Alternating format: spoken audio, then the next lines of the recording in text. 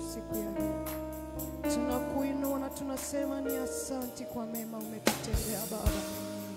Hakuna kama wewe. Tunakuinua juu sana mbele ya mataifa yote, tukisema wewe ndiye Mungu peke yake, na hakuna aliye kama wewe. Pokea sifa, heshima na utukufu kwa wema wako. Asubuhi njema, asante Mfalme. Hakuna kama wewe ndani ya maisha yetu. Asante kwa wema wako na fadhili zako. Nimekuja kusema ni asante. Asante Mfalme. Unatuhifadhi bure Jehova. Tunaomba tunaomba.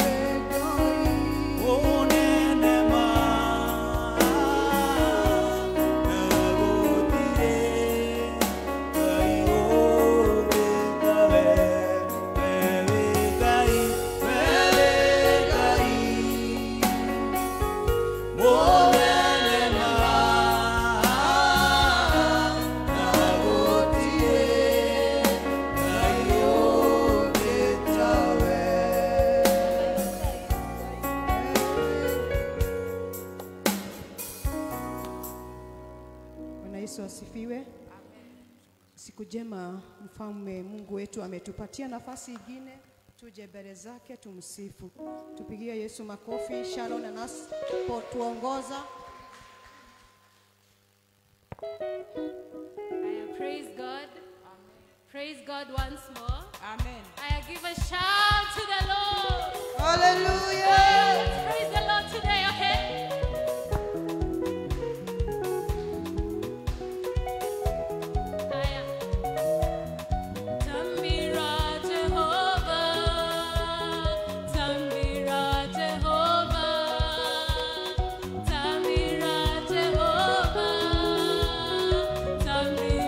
Jehovah.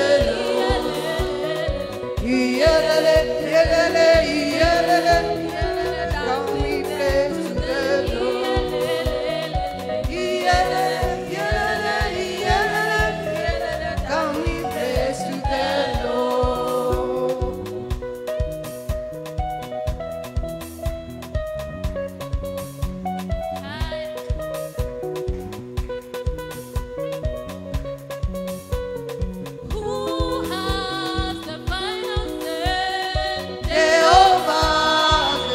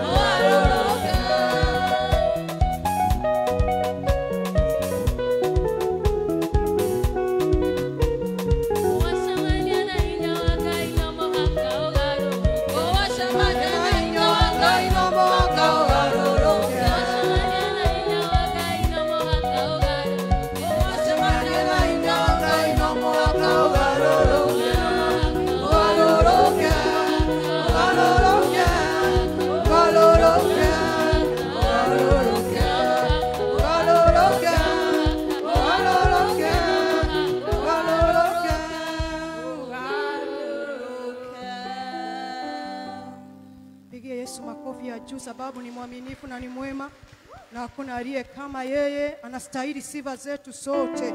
Tunakuinua mfalme wa ajabu. Thank you for your faithfulness, Lord.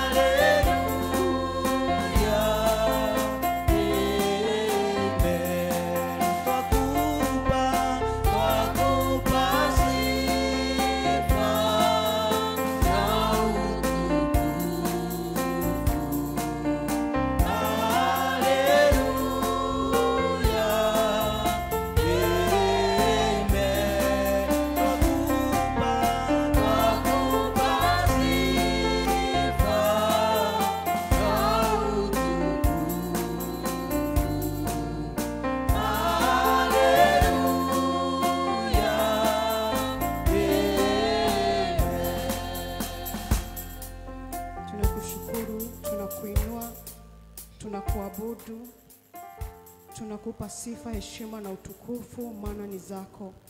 Wewe uliyeketi katika kiti chako cha enzi unastahili sifa, heshima na utukufu.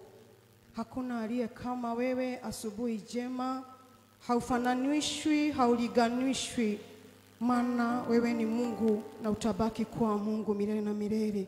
Uliyeanza, uliyeuba, sifa zote tulizo nazo ndani zetu ni zako. Uinuliwe asubuhi njema na kila kiumbe kilicho ndani ya hii nyumba, mfalme wa ajabu, maana wewe unatosha. Unatosha kwa mambo yote, mfalme wa ajabu. Wewe uliyetupa uhai, asubuhi njema tunainua jina lako tukikusifu sana. Asubuhi njema tunakuja na shukrani mioyoni yetu Baba, kwa makuu umetutendea Jehova katika nchi yetu. Katika familia zetu umetutendea makuu. Katika nyumba yako umetutendea makuu. Pokea shukrani zetu Baba. Na katika kila binafsi umetutendea makuu Jehova. Umetunua kutoka kiwango moja hadi kingine kwa mapenzi yako mfalme. Tunakuinua sisi sote tukisema wewe ni mwema, wewe ni mkuu. Hakuna aliye kama wewe Jehova. Wewe umetupigania vita zote. Mkuu wa majeshi, shukrani zote ni zako asubuhi njema. Asubuhi njema Baba, tunyenyekea mbele zako mfalme tukiomba msamaha, maana sisi ni wenye dhambi Baba. Tunakaa dunia ya dhambi Baba, lakini tunaomba kusamehewa na wewe mfalme wa ajabu. Tutakase, tuoshe kwa damu ya mwanao Yesu Kristo asubuhi njema. Tupe nafasi tena ya kukutumikia, maana tunapokuja kwa nyumba yako Baba, tunakuja kutafuta uso wako. Na tena tukikupea shukrani zetu. Ni asante asubuhi njema. Asubuhi njema Baba yetu, tunakumbuka nchi yetu. Mahali tuko, mahali tumefika katika nchi yetu, tunasema wewe ni Ebeneza. Endelea na kutulinda, na Mungu kutupatia hekima kutokana na yule mkuu President Jehova kwenda chini Baba. Tunaomba hekima yako, na diposa mfalme kwa kila jambo tukalifanye na hekima yako Baba. Tunakuomba Jehova katika nchi yetu, utujalie mema mfalme. Utuonekanie, maana tuwezi bila wewe katika nchi yetu. Kuna maovu inatendeka, lakini mwenye haki atasimama. Tunaomba utusimamisha imara. Tusikuwe wa kuyubayuba, bali tusimame imara katika wema wako. Nchi yetu inapoyubayuba, mwenye haki asimame imara katika jina kula Yesu Kristo. Baba, maana tunakuangalia. Tunapokuangalia katika nchi yetu, ukatutendee mema. Tunataka kukumbuka kanisa lako Yesu Kristo, uliye mkuu sana katika kanisa lako. Naomba kanisa lako Jehova likasimame imara katika hizi siku za mwisho. Kanisa lako isiyubayube. Kanisa lako uliye Jehova ansia mwanzo na mpaka hapa imefika ni wewe. God, I pray that you may stand with the church today, that we may not waver with the things of the world, Jehovah, that we may stand strong. In the name of Jesus, I pray for the men, that God, you may strengthen them, that they may not give up. There is no giving up in your work. Please give them strength. Please give the women the strength. Give the youth the strength. Give the children the strength to serve you in the church in the name of Jesus. Give the elder the strength. Give deacon the strength. Give us members the strength to serve you, my God. It might be tiresome, but Lord, it has a reward. May you strengthen us, Lord. May you give us the strength to stand still and to see what God you are doing. Just as you told Moses to stand still and see what you do for the children of Israel. And surely, God, you did it, my Father. We are praying, my Father, even today, my Savior, that you build a lock in your church, and no hands of the devil shall prevail it in the name of Jesus. We want to thank you, my Father, because of our families, Lord. We commit our families unto your able hand, oh Father. Surely, my God, what are you seeing in our family? It is not good, my Father. But this morning, Lord, we are crying for our families, Lord. Families are killing one another. Families are messing one another. But we are pleading for mercy upon family. Mercy, mercy upon family. My God, without family, there can be no church. There can be no nation. Please, God, stand for the family.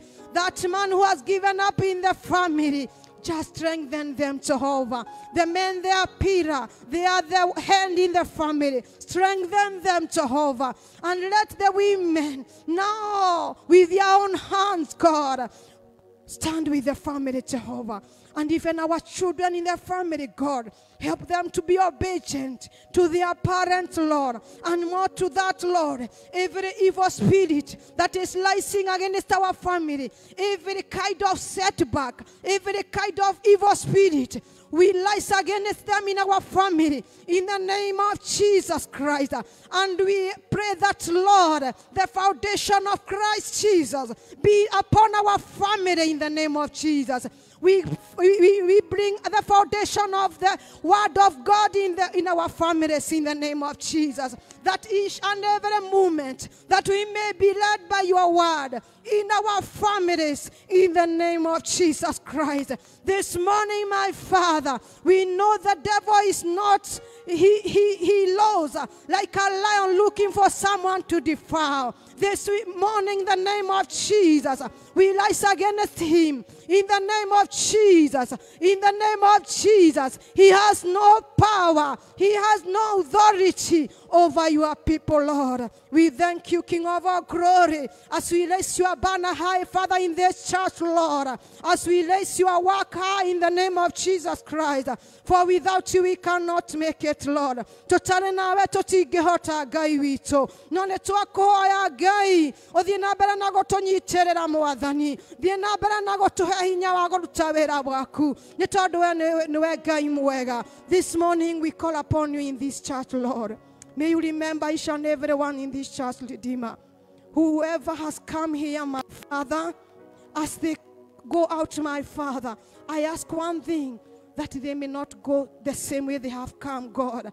I call upon the blessing upon them. Someone will seek to be well, oh God, for you are the great physician, by the power of which you are known to be God. Arise now that they may be well. They may be well in their mind. They may be well in their heart. They may be well in their soul. And even their strength. And even their finances, Lord. They shall be well. Father, remember them that are sick in hospital, God. Also remember them. Heal them by your power. You are the Jehovah Rapha, our healer, my Savior. You send forth your word and healed their diseases. Father, heal their diseases this morning. You are the great physician, God. Heal them in the name of Jesus. Father, we cannot forget the widow and the widower, my Father. The less fortune and the orphans, Lord. Father, you are the father to the fatherless. Remember them, Jehovah. God, meet their need according to your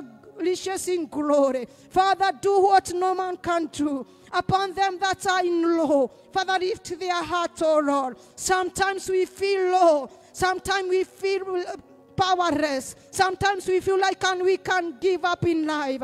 Father, we refuse that. And we pray for another chance. Give us your thinking. Tupe nafasi ya kukufikiria. Maana wewe ni Mungu mwema. Tunajiinua kwako mfalme. Tunapo Jehova fanya kazi yako. Tusishoke. Maana hii dunia ni ya kuletea mtu majaribu. Maana hii dunia ni ya kufanya mtu achoke. Lakini naomba Baba, endelea na kutupatia nguvu. Endelea na kupatia imani. Ndio tusimame kama mwamba, Jehova. Maana wewe ni Mungu wetu. Tunakupa sifa, heshima na utukufu tunapoanza ibada ya leo. kuwa nasi mfalme wa ajabu.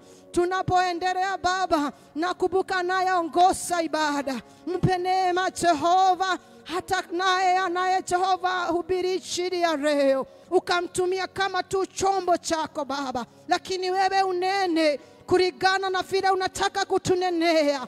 Tunakupea masikio yetu, tunakupea roho zetu, na ndiposa ukatujaze, na ndiposa ukatubariki siku njema. Katika jina la Yesu tunakuinua sana Baba wetu, tunakupenda na tunasema ni asante kwa wema wako. Mahali tumefika ni wewe, unaitwa Ebeneza. Pokea sifa, heshima na utukufu. We give all the glory, we give the honor to your name. Wewe ndiye mfalme, wewe ndiye Mungu mwema, na hakuna aliye kama wewe.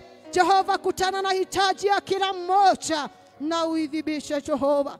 Oh God, and you make it and solve it in the name of Jesus. We worship and we praise your name. For this is our prayer of faith, trusting and believing in Jesus' name we pray. Our Father who is in heaven, hallowed be. Thy will be done on other cities in heaven. Give us this day our daily bread, and forgive us our trespasses, as we forgive those who trespass against us. Lead us not temptation, but deliver us from evil. For thine is the kingdom, the power, the glory, forever and ever. Amen, amen.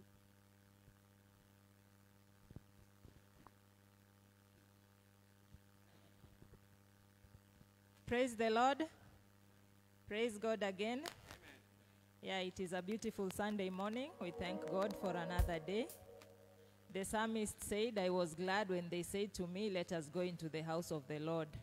I believe we are all glad to be in the house of the Lord this morning. Because in the house of the Lord, in his presence, there is fullness of joy.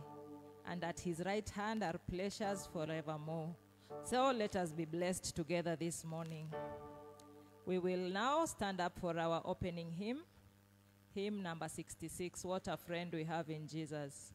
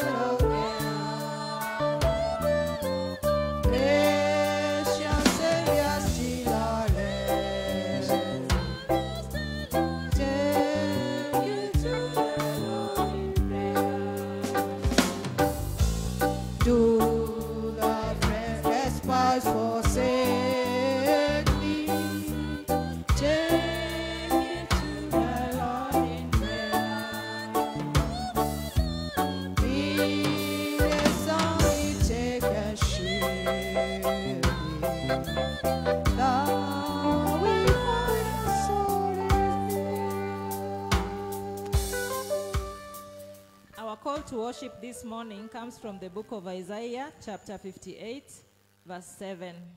And it reads, "Is it not to divide your bread with the hungry and bring the homeless poor into your house?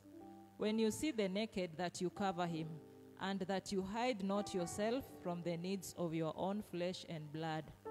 That is the word of the Lord. We can have our seats.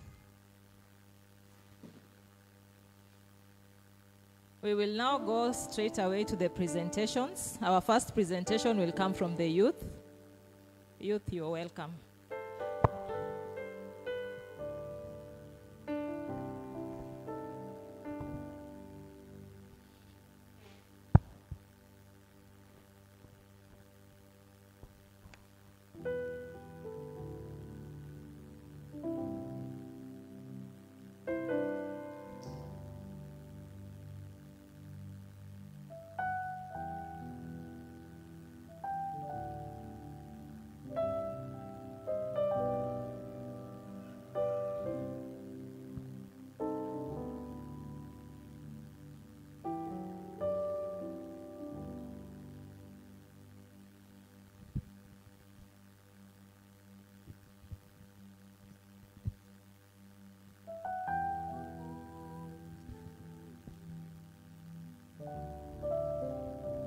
Praise God. Praise God once more.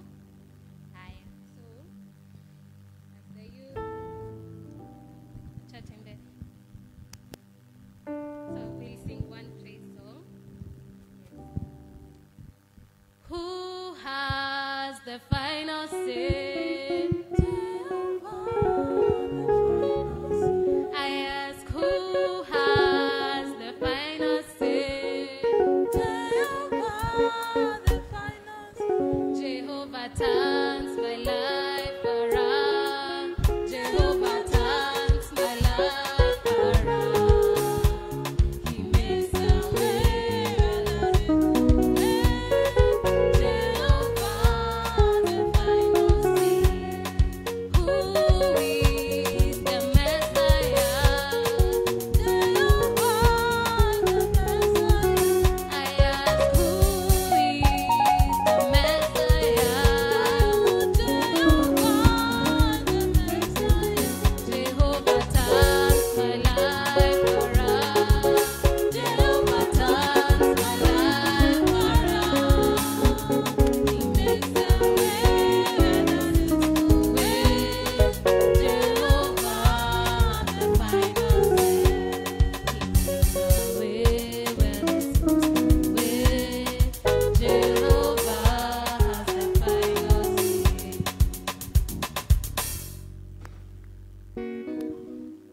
Next presentation will be by Sharon. Praise God. Praise God once more. So, my name is Sharon, and first of all, I'd like to thank the Lord for being here, for giving me the breath of life. Because probably nikiwa high school, I used to God to help me during my examination week so that I won't be sick. Now, most probably at some point nilimwambia one day God I will give a testimony. Now I have never given that testimony, maybe nilisahau, but sasa looking back, nikifanya my exam that term ilikuwa na a lot of trouble, finances, school fees. Na ukiwa form 4 in our school hautaitikishwa shule that term kama uja clear fees. So it was a tough time. Sasa looking back, I'm like, I need to thank the Lord and give a testimony for this, because it's a great testimony that nilimaliza na sikukaa home for a long period without going back to school. And I'd like to sing. Uniongoze na huruma zako, usiponibariki siwezi kwenda. Minajua bila nguvu zako siwezi kwenda, na ninajua bila nguvu zako siwezi kwenda. Kwa mkono wako kweli umenibariki.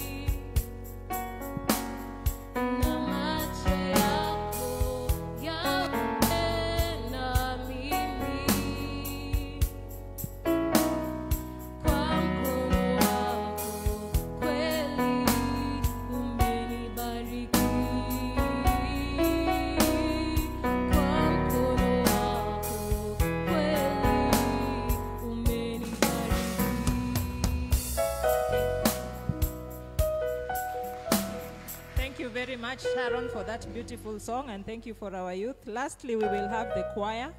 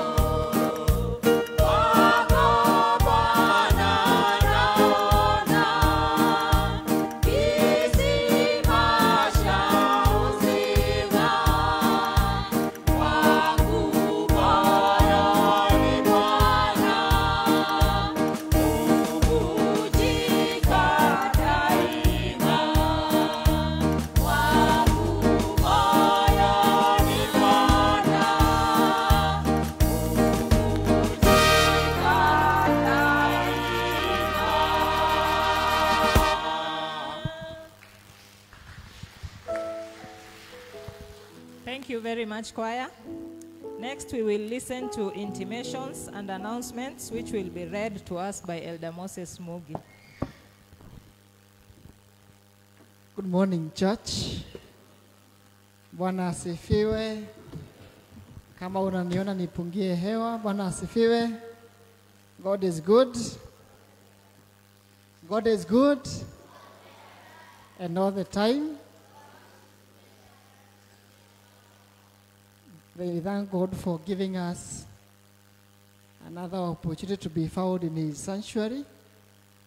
Indeed, it's always a privilege for God to give us that revelation that we come into the house of the Lord and to set aside the Sabbath day and to keep it holy.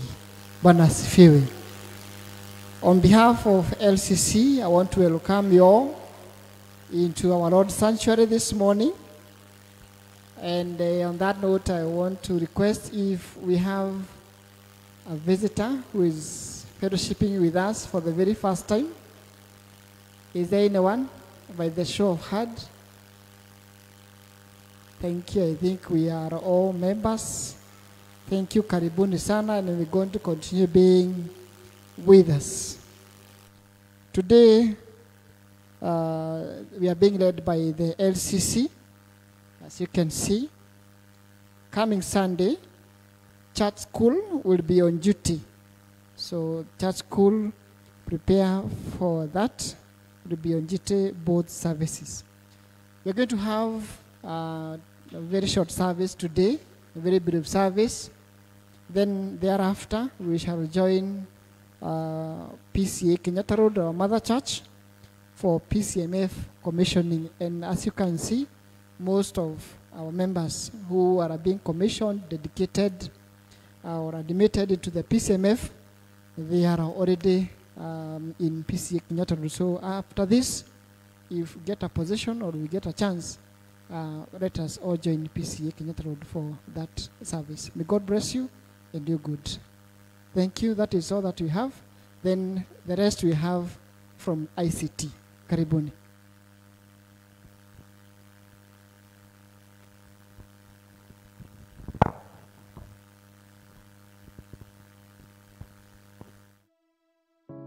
Welcome to PCEA Goshen, where the Holy Spirit of God reigns. For our first-time visitors, we are glad to have you join us as we fellowship together.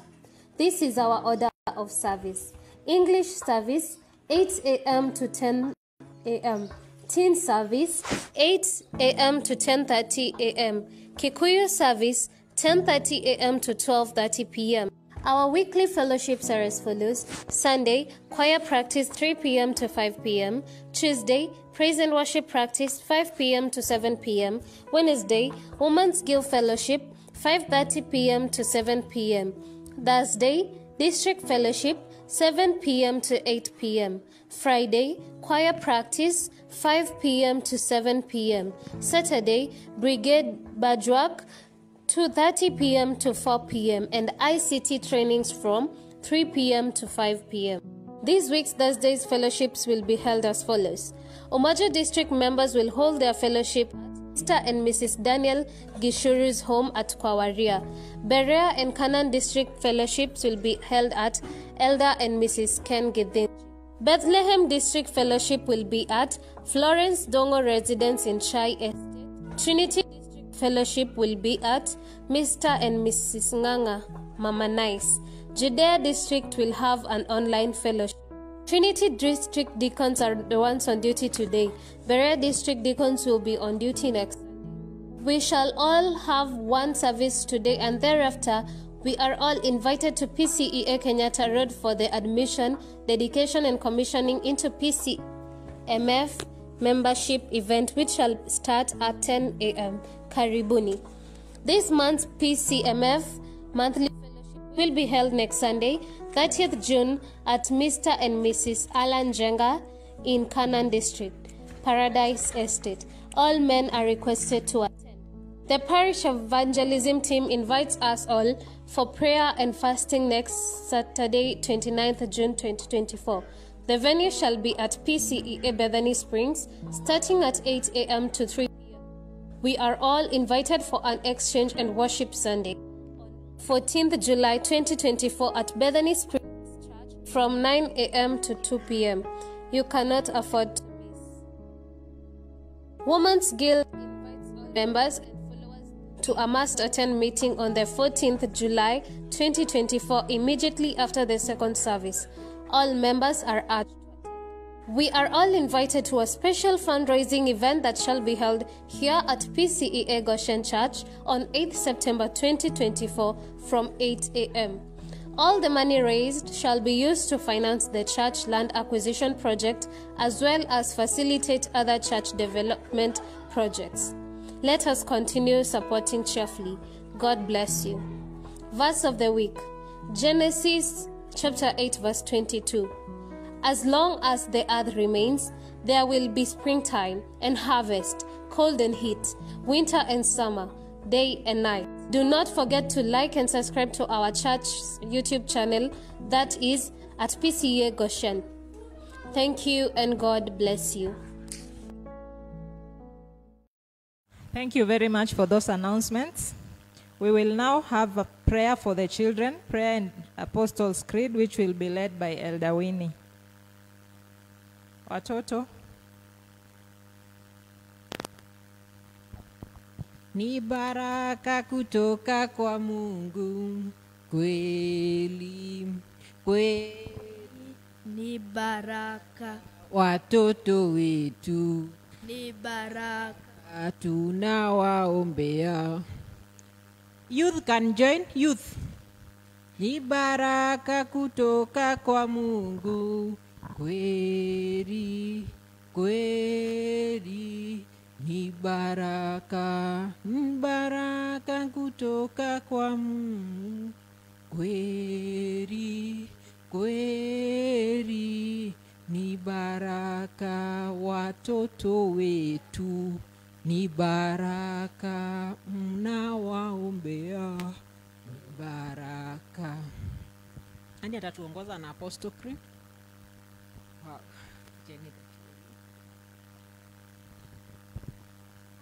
I believe in God the Father Almighty, creator of heaven and earth. I believe in Jesus Christ, his only Son, our Lord, who was conceived by the Holy Spirit, born of the Virgin Mary, suffered under Pontius Pilate, was crucified, dead and buried. He descended into hell, and the third day rose again from the dead. He ascended into heaven, and seated at the right hand of God the Father Almighty. From there he shall come to judge the living and the dead. I believe in the Holy Spirit, the Holy Catholic Church, the communion of sins, the forgiveness of sins, the resurrection of the body, and the life everlasting. Amen. Acha tuombe. Almighty and everlasting Father, we come into your presence this wonderful morning. Thank you, dear Father, because of your blessings. Thank you because of your grace. Thank you because of your mercy. Thank you because of many things that you have done into our lives, many things that you are doing, and many things that you shall do, dear Father. You alone, dear Father, is worthy of our praise, our worship, honor, and glory, Jehovah, because, dear Father, you are the reason, dear Father, even for this gathering this wonderful morning, dear Father. We thank you, dear Father, and we ask for forgiveness of our sins, Jehovah, and even the forgiveness of the sins, dear Father, of even these dear ones, dear Father, our children, our teens, dear Father, and even our youth, Jehovah. Anything, dear Father, we have done, dear Father, even as parent and guardian, dear Father, we pray that you may forgive us, dear Father, that, dear Father, you shall be acceptable, dear Father, unto your holy name, dear Father. You know, dear Father, Lord God, it is you, dear Father, who has made each one of them, dear Father, and Lord God, you knew them before even they were conceived in their mother's womb, dear Father, and Lord God, this far, dear Father, we say you are Ebenezer, dear Father.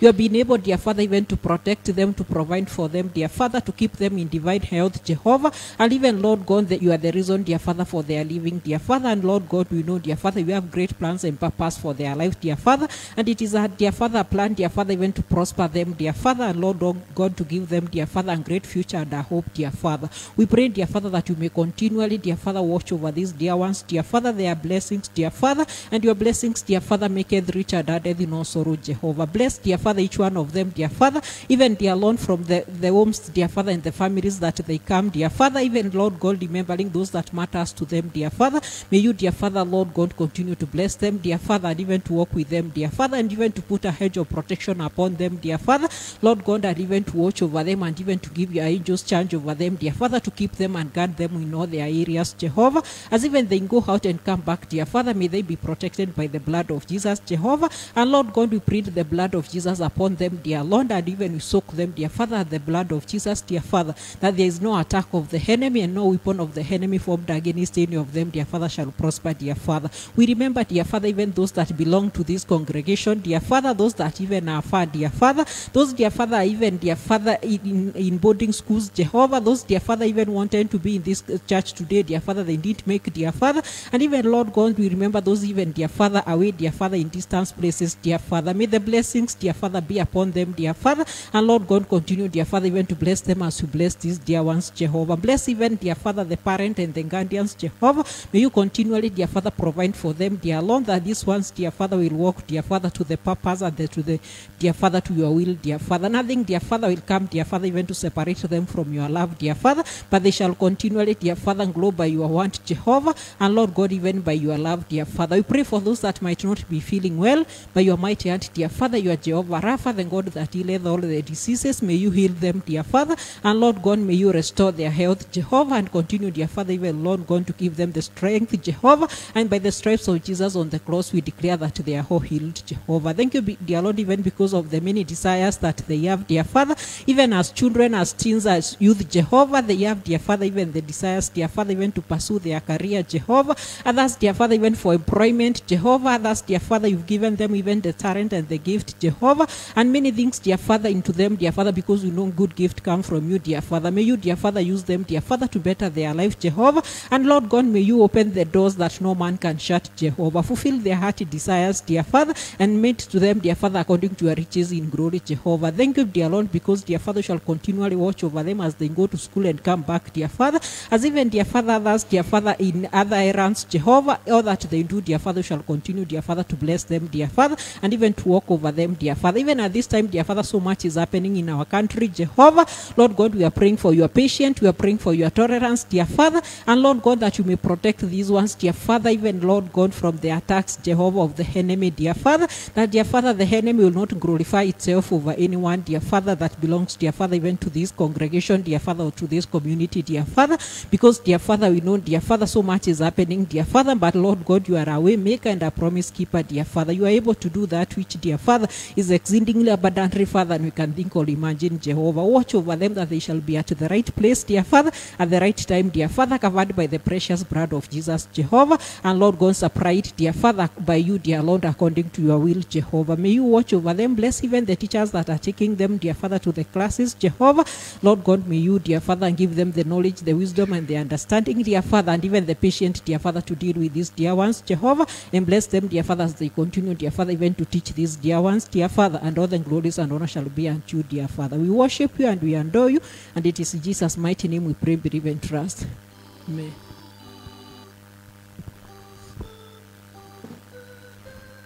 Now we will listen to our readings. Our readings will be, the first reading will come from the book of Isaiah 58:4-1, and it will be read by Tanisha. And the second reading from Matthew 28:31-40 will be read to us by Samuel Mbogo.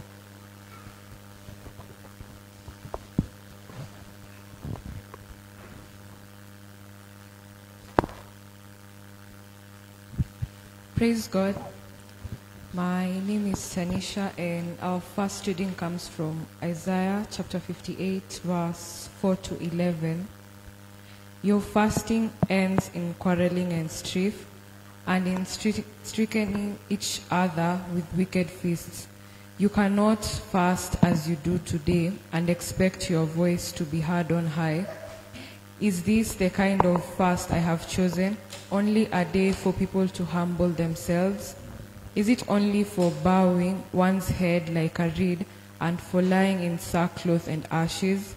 Is that what you call a fast, a day acceptable to the Lord?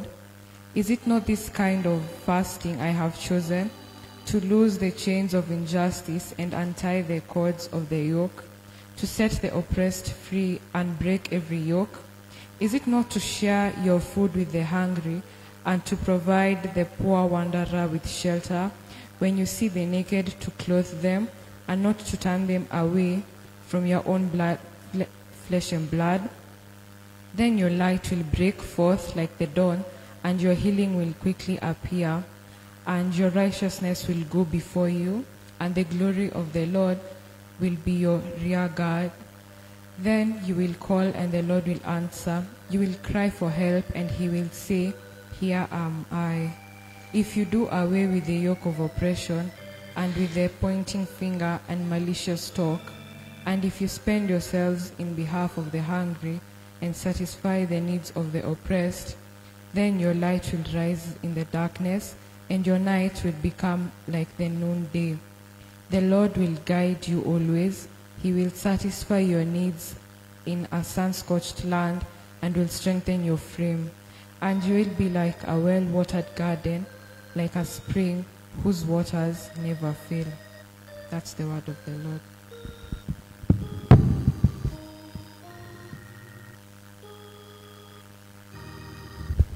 Praise God. My name is Samuel Bogo. Second reading is coming from Matthew 25, that 1 to 40.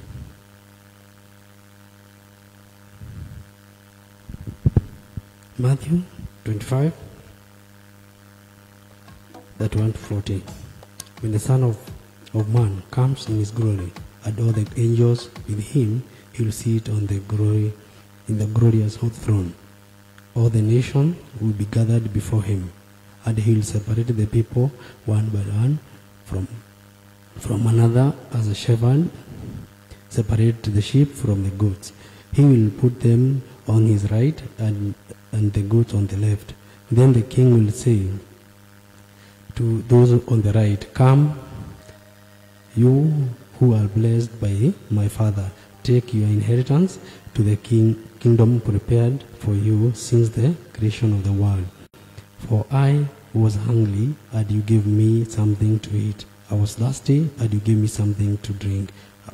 I was a stranger, and you invited me in. I needed clothes, and you clothed me. I was sick, and you looked after me. I was in prison, and you came to visit me. Then the righteous will answer him, Lord, when did we see you hungry and feed you, or thirsty and give you something to drink? When did we see you a stranger and invite you in, or needing clothes and clothe you? When did we see you sick or in prison and go visit you? 40. The king will reply, Truly, I tell you, whatever you did for one of the least of those brothers and sisters of mine, you did for me. May God bless his word. And thank you very much for reading for us very wonderfully. We will now stand up and sing our preparatory hymn, hymn number 381. My faith looks up to thee.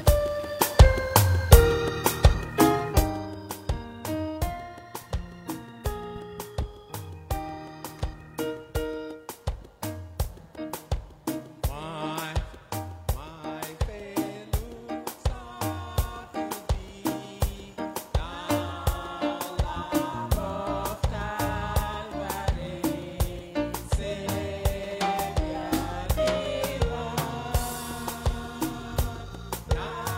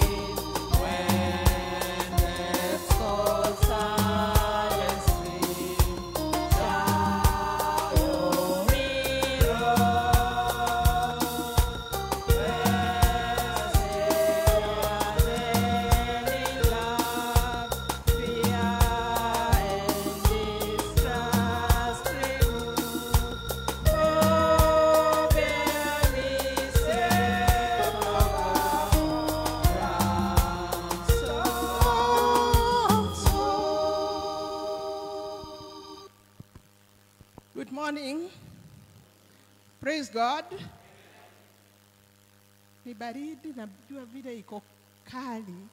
Hamtaki kusema amen. Praise God. Praise God. Yes, this morning I'm saved. I'm Esther Njuguna. We remind each other a few things as we listen to God. Let us pray. Our Father and our God, we want to come to you this morning. Our hearts are filled with thanksgiving. We feel so blessed because you have given us the gift of life.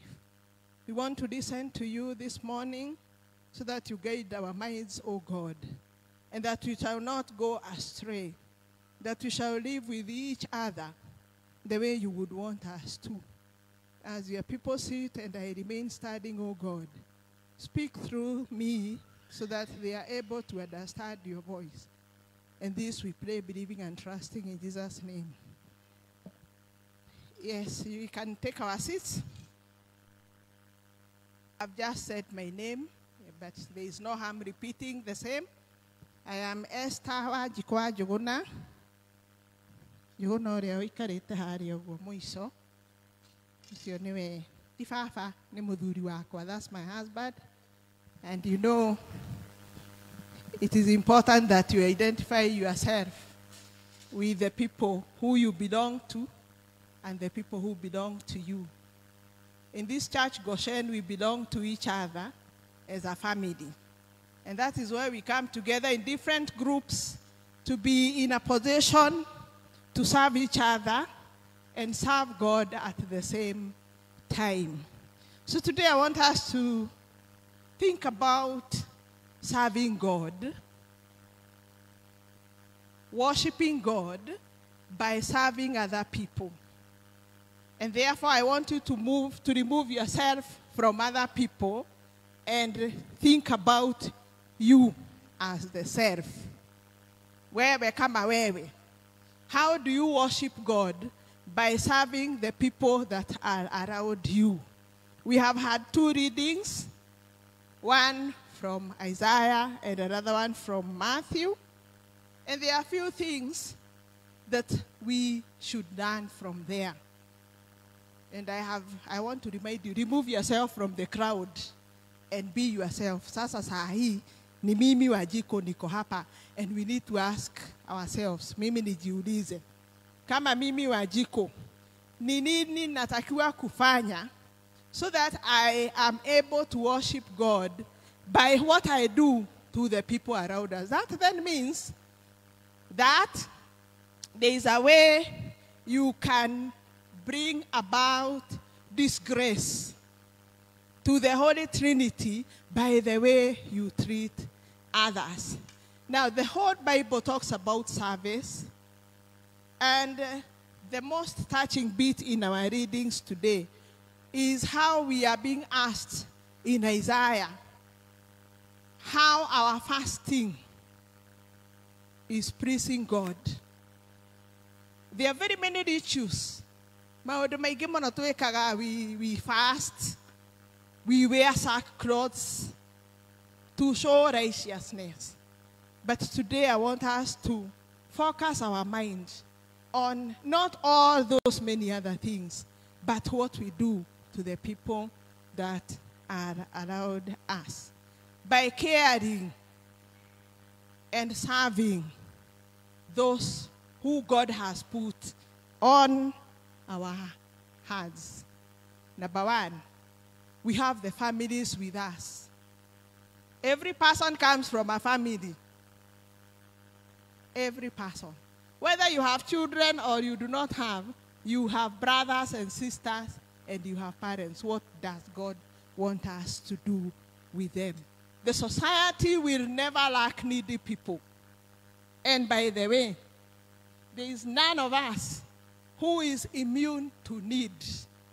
At one time or another, you will need somebody to come about and around you and encourage you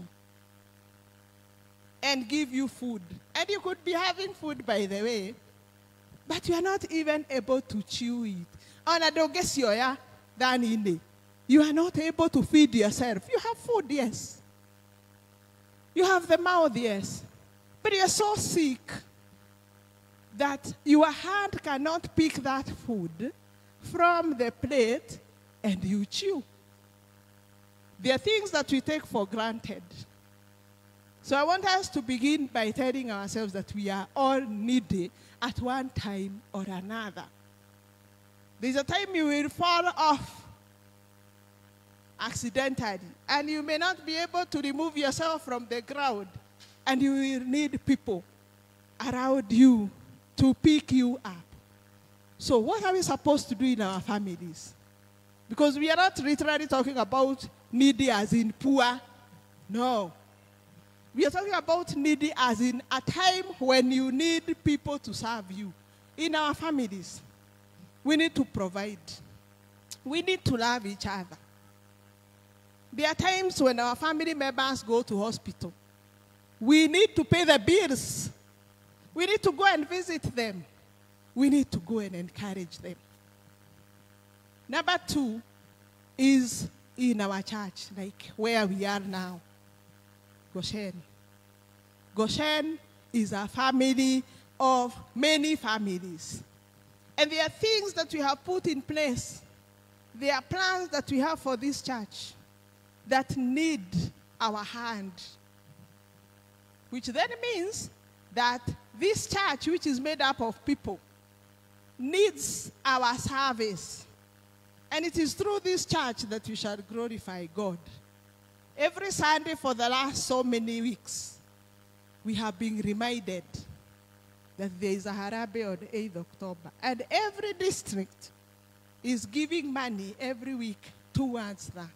That is serving God by serving the church. And the church is a congregation.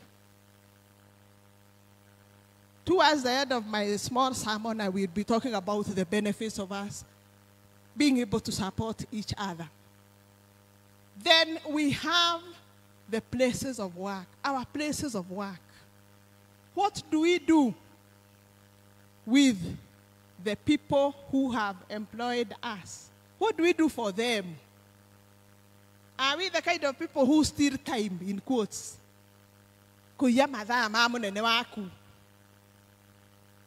It is good that those of us who have jobs, when we go to our workplaces, we serve God through doing what we are supposed to do in our workplaces. The teachers, the nurses, the business people, whoever it is that you are, what are you doing in your workplace? The Bible has reminded us that around us, that is in the society, and that is our area number 4. Mercy, our area number 3 is in our workplace, and our area number 4 is in our villages, in our neighborhood. In our neighborhood, we have people who need food. We have people who need clothing. We have people who need shelter. And those are the things that Jesus has talked about. Those are the things that the prophet Isaiah talked about. The hungry, the naked, the desperate. And that is you and me.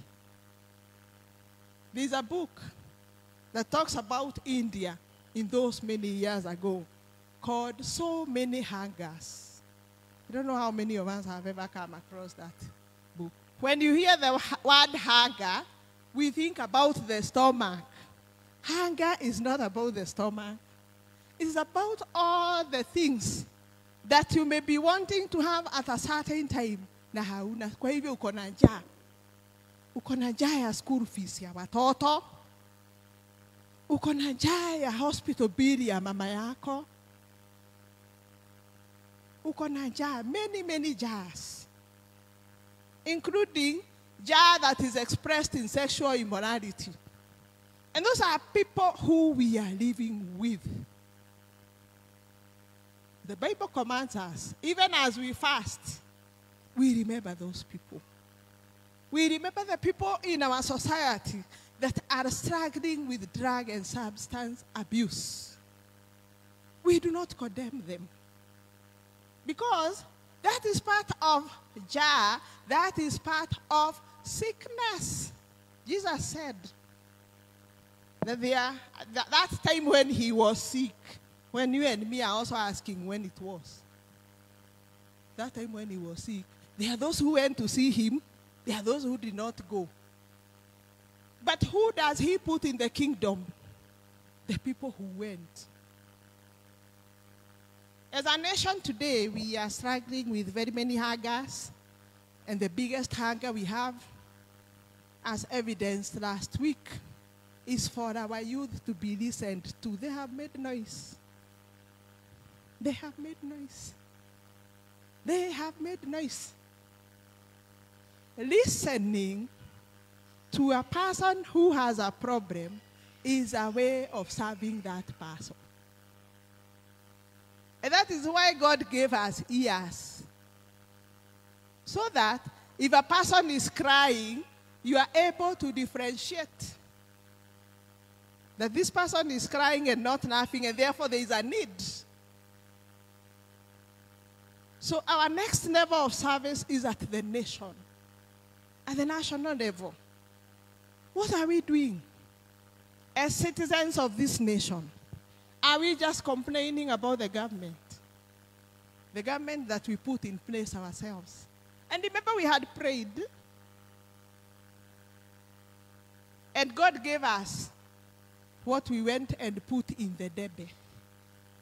We need to support each other as a nation, as a democratic nation, so that we listen, we watch and see. On a very light note, I want to ask this question. Today, according to the Generation Z program, you know what I am saying, and I have said today I'm not teaching in details. Kuna mtu alikuwa ametumwa kukuja kutuambia kitu kuhusu Gen Z. They were supposed to be in charge, occupying the church. And we can see they are occupying our seats. Kuna mtu akona message yetu. Sisi kama wazee, wenye tumewezwa na kuenda kwa barabara na kumake noise. Kuna mtu ametumwa. Nimpatie microphone, aseme kitu. We shall listen. That is another way of serving our children. The way we were brought up, those of us who are 40 plus, hakukuwa na kuogea mzazi akiogea, hakukuwa na kuogea mwalimu akiogea, na hakukuwa na kuogea watu wazima wakiogea. And therefore we have carried it. The people in the government are my age mates. The people in the government are my age mates. Meanwhile, Damoge and the youth are my children. Na ndio tunaserve na wao kwa kazi. Mnacheka kwa nini? Si ni ukweli. Wanataka kukataa. Are you not my son? I am. Good. Yes. Chekeni tu. Kuna mwingine anacheka na nitasema ni my daughter. So what are we saying?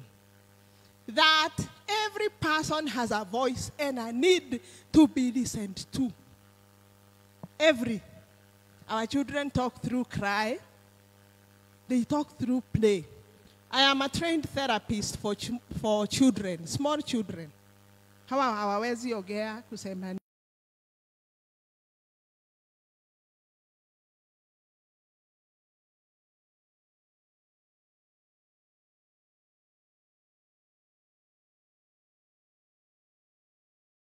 Many children come to us because their families are dysfunctional. Hakuna mtu anasikiza mwingine. So when they come, the first thing we want to know is whether the families are functioning. So tunawaambia, nicholee familia yako. And they draw. And the first person to be drawn is the mother. Making a lot of noise. And the hair is standing on the head. The other person that they draw is the father. Sometimes very drunk. Amelala pahali kwa mlango na kamchupa kako pahali. Ama ako na kiboko. And the other person is their bigger brother or sister in the bedroom alone. Is that not what is happening in our families? We say, as psychologists, that when we are listening, it is good to listen with your eyes. Even as you hear, what is the body language of the person talking to you? Is it a person who is talking about something sad and is laughing? We call that incongruence. Ukisema kuna kitu kibaya kimehappen na unacheka. Ni kumaanisha wewe badala ya kusikia hiyo uchungu, unafurahia uchungu. So you need to use your eyes very right. Let me go back to the family. Kwa sababu family, as we agreed another time here, makes the church and makes the nation. So are we providing a listening ear to each other, not just the children? How are our communication lines? Because when you give your ear to your husband, to your mother, to your wife, to your children, you are serving them. It is very rare that people sit as families to listen to each other. What we know how to do best is to make noise. Now, the noise we have been making, imezimwa. Ile noise iko huko juu, huko nje, ni ile hatukukubali ipigiwe kwa nyumba. I may look like I am a Gen Z, but my mind thinks along with them. Because I work with them a lot. What you refuse us to do at home, we shall do it on the road. Masi niadikie hapo communication.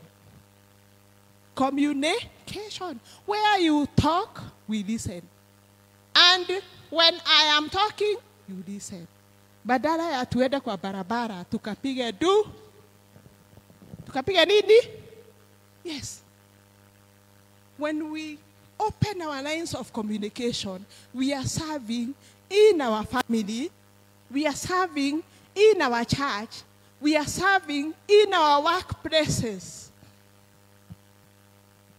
Mr. Njuguna and I are employers of quite a number of people.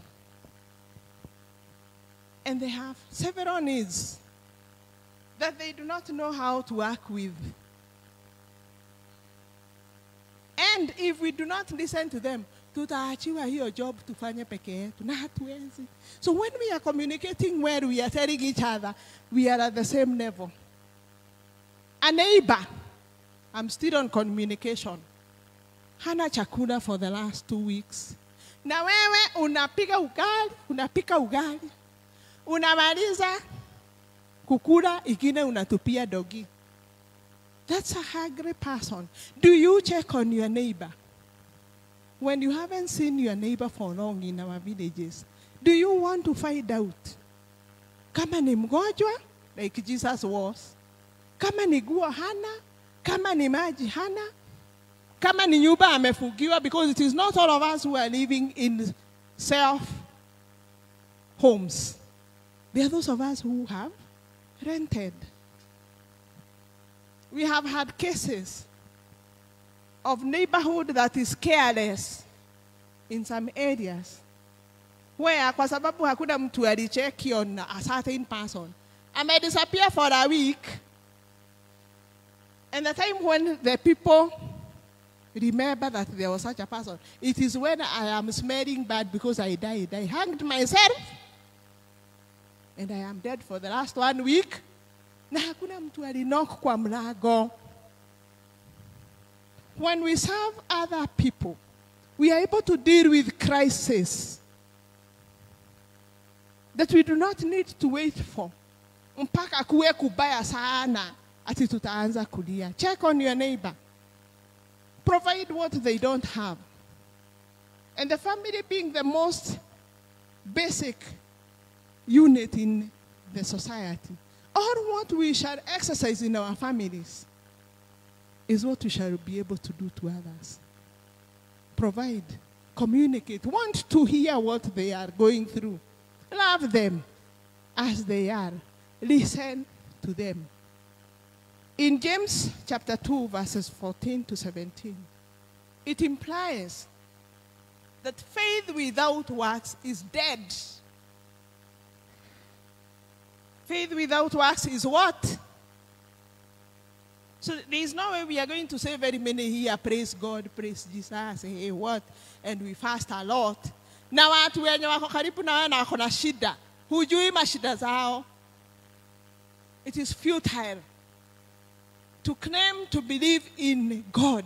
And whoever it is that is near us, we do not care for them. And that is why the Bible also asks us, shall you claim to love God if the neighbor who you can see with your own eyes, you don't care about them? I consider that to be $1 million question to the Christians. Will you claim to love God? And your brother, who you are born by the same mother, is suffering in the village. He cannot take his children to school. He has no food. And you are here, swimming in wealth, and you do not care. We don't even call them. There's a time when we agreed again as a congregation that we are created in the image of God. And God is in 3 persons. Blessed Trinity. When we refuse to do what we are supposed to do to our brothers, then it is God that we are not serving. It is Jesus Christ that we are not following. It is the Holy Spirit that we are ashaming. So I want us this morning to tell each other or to remind ourselves that being the Christians we claim to be, we must set the right example. We must think about the prisoners. The prison tijera ya GOK, government of Kenya. No. Prisons are many. And one of the prisons that we are seeing in Kenya today is a prison of drug and substance abuse. Kubwa. Ni nyingi. And we also have a drug of cultism. The biggest movement right now amongst our youth is LGBTQ. It is another prison. Are we visiting those children? Hawako pahali moja, you might be fighting one in your home. A drunk child, an LGBTQ child, a Catholic child. Umemfukuza kwako. Na tulisema tujitoe ndio tuangalie watoto kama hao watu wengine. Tuangalie wives wetu kama hao watu wengine. And we look at our husbands kama hao watu wengine. What help are we giving them for the glory of God? Are we the kind of wives who, when our husbands come drunk, we lock them outside the door? Kama uigiri yanakuwa leo ni gui. That thing is happening in the world today. In fact, not in the world. That is a prison. Jesus said, I was in prison and you did not come to visit me. Your wife is in prison. Are you visiting her? Your son is in prison. Are you visiting him to love him, to listen to him, to sort him out? Or are we just condemning? Jesus has told the people who went to visit him, waingie wapi? Kwa the kingdom. Because they did what they were supposed to do. There are a few benefits. I want to finish in a while because I know some of you are rushing up there to Kenyatta Road. In Deuteronomy 15:11, the Bible tells us that the needy will never disappear from the earth. Some Bibles say poor. But I want us to use the word needy ourselves. Because we have agreed all of us are needy. They will never disappear. It is money you want? Yes. It is you are sick. You want to go abroad and you have to ask people to give you money to go. All of us are needy. So, as long as there are people on this earth, somebody will be needing something at some point in time. And the people around them are supposed to be generous with their time. Because you cannot go visiting when you have not dedicated time to that. With their resources, their money, and with clothing. The Bible has really talked about it. And in Proverbs 11:25, the Bible tells us that generous people will prosper. Generous people are those who give that which is required, where it is required. Now, that statement being true, that generous people will prosper, what is the opposite of generous? Stingy. Wale watu gamu, wanaitwa gamu. Manyita akedo uwo. Na hawawezi toa kwa mkono. I want to warn us that as long as you are holding what God has given you in your hands and you're not giving out to the people who need it, there is no space for God to put more. Tuko pamoja? Ati umeweka mikono yako yote hivi, chakula yako yote iko kwa shelves. Wera metumeigefio na gimere kanua na regereda. Where is God supposed to put more? I want to challenge you. Give out. Let us give out where it is needed. Whatever it is needed, so that God is able to continue giving us more. So when we give, I want us to look at the benefits of us giving at those levels that we have seen. Number one is that we get closer to God because we shall have obeyed him. God is a giver. He gives us life every morning. He gives us protection every day. And he gives us all other needs that we have. We are saying that we get closer to God because it is an expression of our faith in him. You have 2 shirts, the Bible tells us you give one to your neighbor who does not have. And I want to assure you that when you give that one shirt and you remain with one, God will refresh you. And that is what the Bible has told us. God will refresh you by giving you another one. Probably a suit. He will take you to a higher level because you have gone closer to him. And you have shown that you have faith that God will replenish. Number 2 is that we are able to focus on other people's needs. We are social beings. And when we focus on them, then it means we are not selfish people. We are selfless. We are able to give ourselves out by sharing what we have with other people who are indeed in need. That will give you, number 3, joy and satisfaction. When you give and you find the person is becoming joyful about what you have done for them, you also get joy from that. Joy and satisfaction. Have you helped a person complete school? Because at some point in time, the parents were unable to pay school fees. Ukawasaidia. Na pesa tu kidogo, you took them back to school. And when they finish, they come back and tell you, thank you.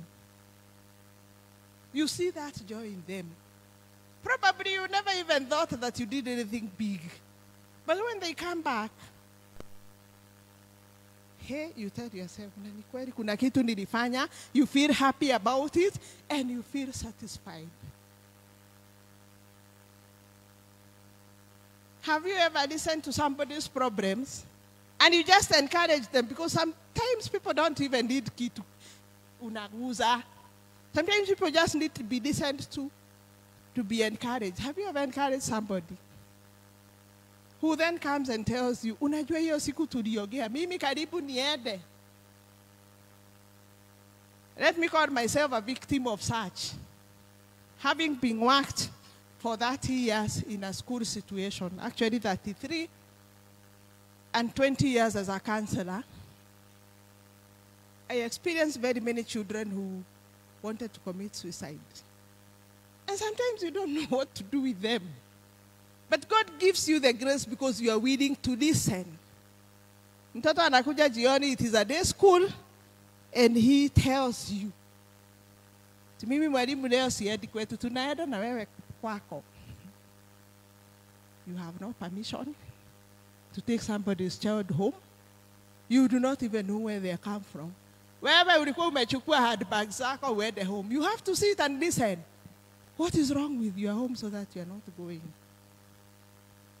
And you go through a difficult journey together. And we agree that hata kama tutakufa, si leo. Wacha tuendaende, tukutane kesho, we plan differently. And that gives them hope. How many times have you bypassed somebody? Mtu amekaa tu pahali, umemsalimia, you have given them a smile. And you see them smile back. And sometimes they run after you and I go, Mami, goja nilikuwa nataka mtu wa kuongea na yeye. Mami kama yeye ni mami arrogant, you will think he or she is wasting time for you. So you just go. And you're likely to go, urudi jioni ukuje upate huyo mtu amejinyoga. We are living in those times when you must stop and listen. You must. You must. Otherwise, the consequences of your walking away, going to church to fast, na uliacha mtu kwa gate akiwa na shida. Tutapitana kwa njia, yeye aingie biguni, mimi niingie nikachomeka kwa sababu sikumsikii. Yes. The other one is that when we give, it means that we have appreciated that we have. So when we appreciate our blessings, then we are able to share these blessings with other people. We experience satisfaction because we have shared, because we have been appreciated. The other benefit is that it gives us a sense of purpose. We are able to know that we are serving together with those who do not have. It also boosts our self-esteem. Unaendelea na kujipenda wakati umesaidia mtu mwenye alikuwa kwa shida. And it is automatic. Because you feel, kumbe naweza fanyia mtu kitu. Those who went and visited Jesus in prison and when he was sick, and they gave him water, they benefited. Because going to heaven is not a small thing. They gained. And also when we give lastly, we are able to expand our social circles. We are able to make more friends and to strengthen relationships. So as we sit with whatever we have, we need to know that we need to strengthen our relationships. And when we practice all those things that we have seen, as a nation, we are able to promote that which we sing in songs, but we don't exercise. Peace, love, and unity. You promote it in your home, you promote it in your working place, you promote it in church, and you promote it in the nation. So when we do that, then, finally, when all is said and done, we are investing in eternity. Korea togathiĩ. Na biguni sio basi ama train, ama big airplane that you take us there. No. It is our faith. It is how we loved the people who are around us, and in essence then loved God, obeyed God, and got blessed. So I want to urge all of us that when we have done all those good things, that we remember to pray for each other. We remember to pray for people who may not have expressed what they are going through. Kwa hivyo hatujui kama wako na shida. Lakini shida hii. So we pray for God to reach those people who need assistance that we do not know.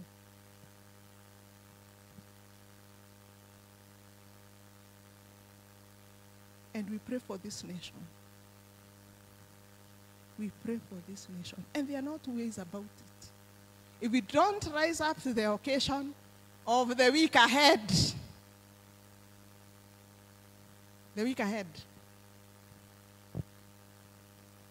because God can turn around everything. The youth have themselves said that He turns around everything. We need peace, love, and unity. As parents, as brothers and sisters, as the Gen Z, you need not expose yourselves to danger. Yesterday I don't know how many of you joined the meeting of 60,000 members. Nani aliona hiyo? Kuna mtu alienda hiyo meeting? Guy, kae kwa nyweriko. Moge, uliingia meeting ya watu wako? Yes. Walk with this generation. Kwa sababu hakuna pahali tunawapeleka, wako huku, they are here to stay. So meeting ya jana ilikuwa na watu 60,000. Giri minagweta datu modo mwomwe. Omwo ginya 60,000. Listening to each other. Mimi peke yangu siwezi kusikiza mwenzangu. Kwa nini? And if you can be able to give those people water, wapeleke maji. Matike kunyota muno. Even the mayor, tagwo mayor kana tagwo governor, arauge ni akamahe mai, ni maheo mai manyue. When I was in the university, many years ago, we went on strike because of chapati. Na chapati tulikuwa tunaiita dialogue. That was between 86 to 90. Hizo siku hatukuwa tunalipa school fees, but we still used to make the noise. Na hivyo tutaenda kunegenerwa daisi. So we made noise on the road. And coincidentally that time we went on strike. CCKU na Nairobi University. Ndio de washavasi. The late Kariuki Shotara, may his soul rest in peace. He was an old man.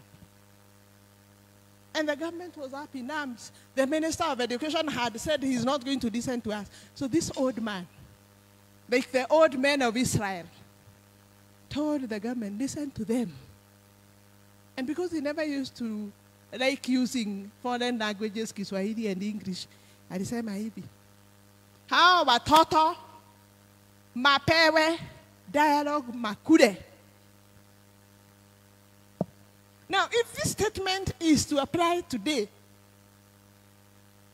watoto mapewe dialogue maku, na dialogue ne chapo. Because we used to be given 2 chapels, every person. Tulikuwa tunaita dialogue. So, mapewe dialogue makude. Dialogue is where you exercise proper communication. You listen, talk. You talk, you listen. So tupeane dialogue, tupewe dialogue tukule, tuobe watoto wetu, tuobe nchi yetu, and also remember to pray for the whole world. Because if there were no nations that were ahead of us, watoto wetu hawangefika pahali walifika jana hiyo mkutano. So we serve our children, we listen to them, we stop quarreling. Kwa sababu hii generation, hii inaitwa nini hii ya 50 years plus? Inywe, Gen Z, sisi tunaitwa generation ile idlers, wale hawatujui kupiga makelele. We support each other. Go out there, preach the gospel of Christ, that he can turn around things so that we get blessings from God, and that we shall have peace, love, and unity, and we shall all inherit the kingdom of God together. Shall we pray? Father, we want to thank you because you are a good God, that you have spoken to us to be mindful about other people's welfare, because we are all created in your image and you're the one who created us. That whatever need that it is that each one of us, that any of us would be having at any particular time, that we shall be able to come together and sort each other out without complaining. We want to thank you because you have reminded us that when we give, you shall continue to bless us, and that we shall enjoy peace, love, and unity, that our families will be peaceful. We shall exercise good communication between each other. God, we invite you into every situation, at a personal level, at the family level, in our neighborhood, oh God, in our working places, in our church, and also in this nation. We need you as Kenyans, oh God, that the crossroads at which we are, you will be able to come and intervene. Send your Holy Spirit, oh God, to mediate in our minds, oh God, regardless of the generation that we belong to, that we shall be able to serve each other, and in our service to each other, then we will be able to worship you. For this we ask, believing and trusting in Jesus' name. So God bless you, have a good week, and be courageous.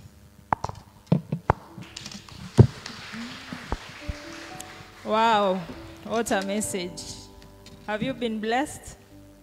Yeah, that was a very wonderful message. We thank you very much, Mrs. Njuguna. We pray that the Lord will continue to use you, to continue to remind us, because as human beings, we need to be reminded over and over again. And as we live, may the Lord give us understanding, so that as we go, let us reflect on that word and put it to use. Next, we now go to a session of tithes, offerings, and thanksgiving. It will be led by Esther Njuguna.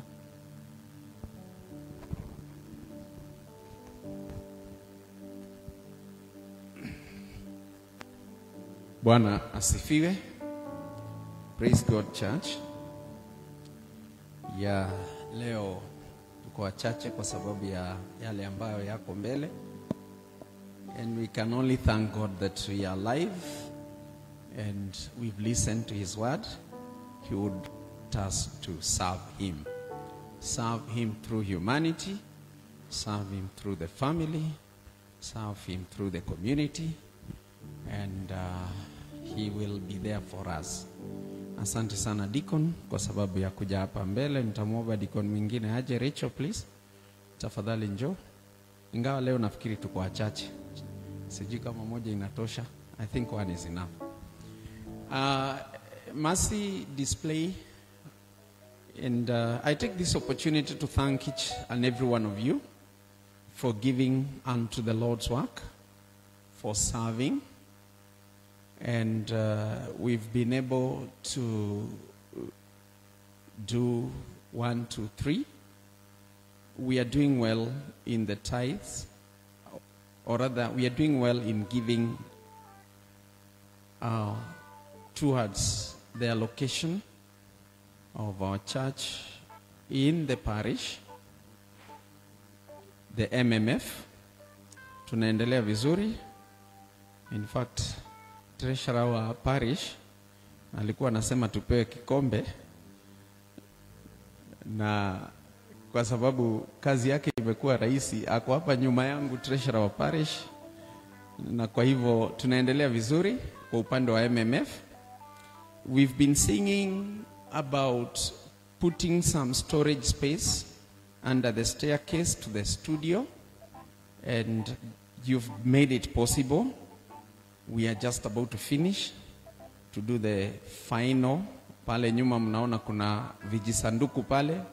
We have quite some storage for our groups, and a library that we are going to give to JPRC and Christian Education, na pia Brigade wako na nafasi, and all the other main groups. At the same time, we were able to acquire this camera that is in front of me here, so that we can be having quality online service, and much more that we'll continue doing. Tuliwaambia we are going to spend some money, about 1.2, in acquiring our land. And I did explain, I think last Sunday and the other Sunday, the acquiring we are talking about is redeeming or registering the pieces into the name of the church, and that's the Presbyterian Foundation. And most likely in 1-2 weeks time, let me put it in 2 weeks time, we'll have the titles out. So we thank you greatly for what you've done. Tumpigie Bwana makofi. On the screen you can see what we've been able to do since April, and we are required to give in the region of 4.2. This month being almost the end of June, we have July, August to accomplish our goal. Kwa hivyo ombi ni kwamba tuendelee kujitolea na tupeane kama vile Mungu atakavyo tusaidia. Actually, sacrificial giving, it's a blessing to us. Na tumeambiwa what we get out of serving and giving. So I don't need to read unless you can see.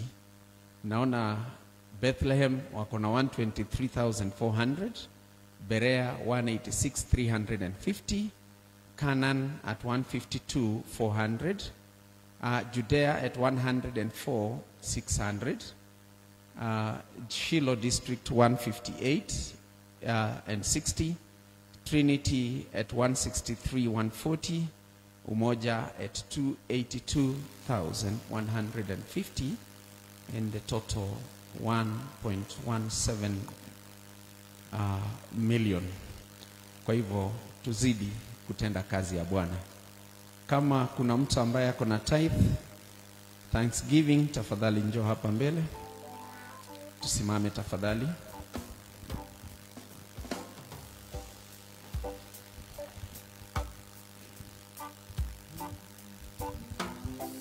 Tuombe. Baba, katika jina la Mwana Yesu Kristo, tena twaja mbele yako tukikushukuru kwa neema yako. Baba, tukikushukuru kwa siku hii njema.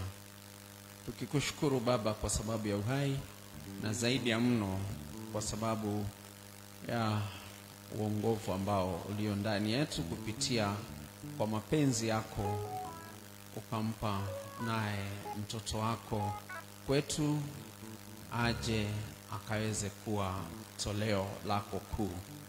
Baba, imefika wakati Baba wa kutoa, kupeana kwa kazi yako ya kueneza Injili. Baba, tunakushukuru kwa sababu umebariki kila mmoja hapa na kitu cha kuleta humu nyumbani mwako. Baba, tunazo biashara, zibariki. Baba, tunacho kilimo, kibariki. Baba, tunayo ajira Baba, zibariki. Wale ambao Baba wamekuja nazo, wabariki. Wale ambao Baba wanakuita Baba ili wakaweze kujumuika katika ibada ya matoleo, Baba pia wabariki. Baba, tunashukuru kama kanisa kwa sababu umezidi kutuinua kutoka hali moja hadi hali nyingine ya juu. Unazidi kuomba kuinuliwa nawe. Unazidi Baba kukuomba mkono wako ukawe nasi.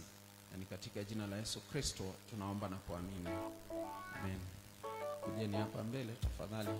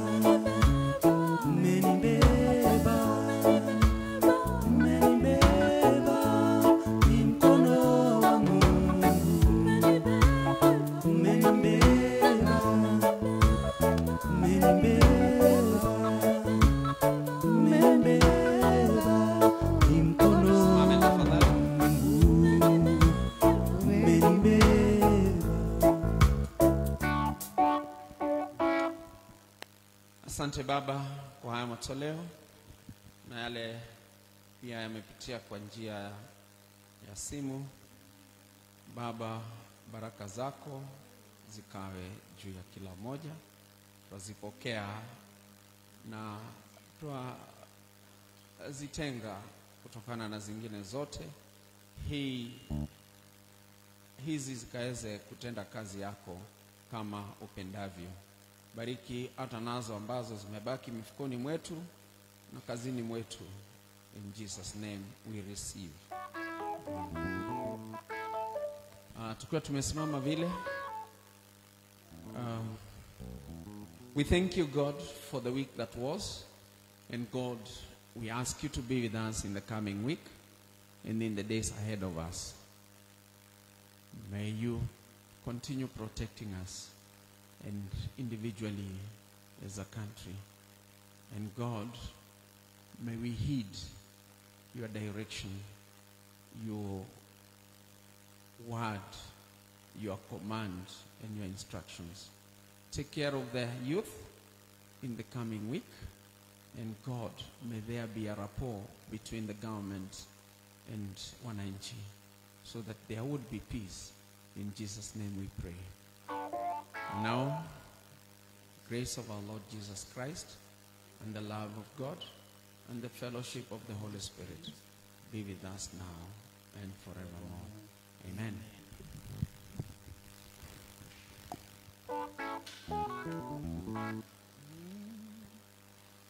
We have come to the end of our service this morning. I am Susan Apai. I was your leader for today. I wish you a blessed day and a fruitful week ahead, filled with God's blessings.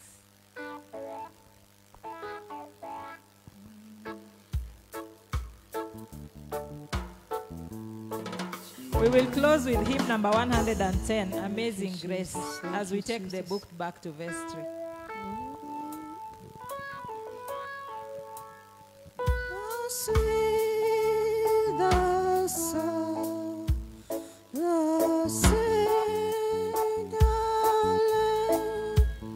Like me, I once was lost, but now I am found.